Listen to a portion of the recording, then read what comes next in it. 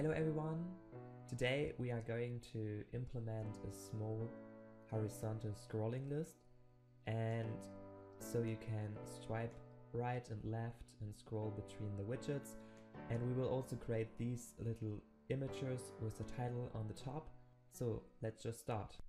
So we start with an empty application, and the first thing what we want to tackle is that we create an animal card. So we just name it here animal card, and this class we will implement in the directory widget, and here we create another file which is called animal card. And this animal card has two parameters. The first one is the title, which is shown above the image, and the second one is the path to the image, so we call it image or image path. And these both parameters need to be required. So I copy it here and add a comma here so it will reformat. So the next thing which I did is to wrap this image asset here with a column so that we can show multiple widgets underneath.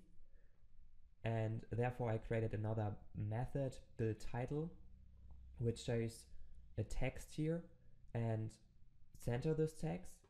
And also we create a background color of black so that we have a little bit background. And we want to expand this title over the whole screen, so we just add here a row and expand it here again, and now we should have a title which is over the whole screen. I also limited this container to a specialized width, so if I refresh it right now, it should have the width of 300 pixels. Now we go to the main file. Here I did fill up the information for the image path and also the title. The next thing what we are doing is to extract this widget here to a method, and we wrap it around with a so-called fractional size box. And here we can specify the height factor, and we go with 35%, let's say this. And here we have to return widget, otherwise it wouldn't work. And I go back to expressional body, save it. This thing doesn't work because right now we're saying to this widget, okay, you get only the size 35% of the screen.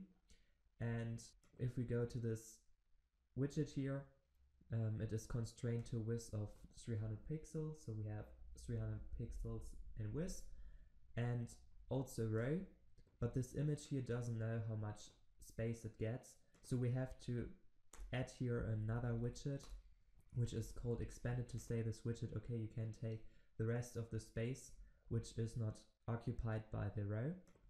And if we save it, we will go with this. So this isn't looking great right now because the image is smaller in width than the title. To change it, we just have to add here two parameters. We set the width, and we also set fit to box fit cover, so the image will fit in the size of the row. Just save it. There we go. To make it a little bit looking better, I will also do it in another method, which I return here. I will return a widget instead of an image. Now we want to show multiple images next to each other in a row. So we just wrap it here with a row first of all and exchange all the stuff here. Import animals, and we also need to change the method here. So we have to pass a build context and a string image and a string title. The animals variable is in my case a list of animals. So I stored here the title and the path to the image.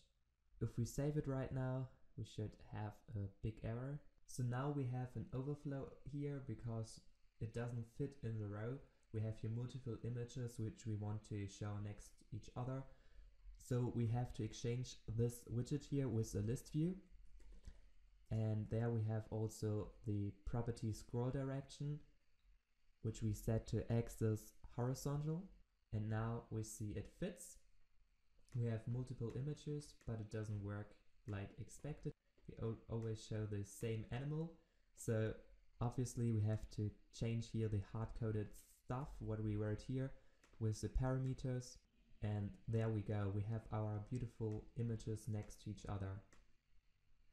To polish our app, we make these images more beautiful by adding, first of all, a margin, symmetric, horizontal 8.0.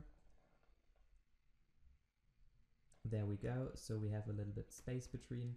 And the last thing we want to have is to wrap this here with a clip air rect widget, where we set the border radius to circular 16, and this will make the borders a little bit circular. And finally we have made it. We have a great horizontal scrolling widget. Hello everyone, thank you so much for watching this video. Please make sure to give it a thumbs up and subscribe to my channel here to get the latest news about Flutter, and see you soon. Bye!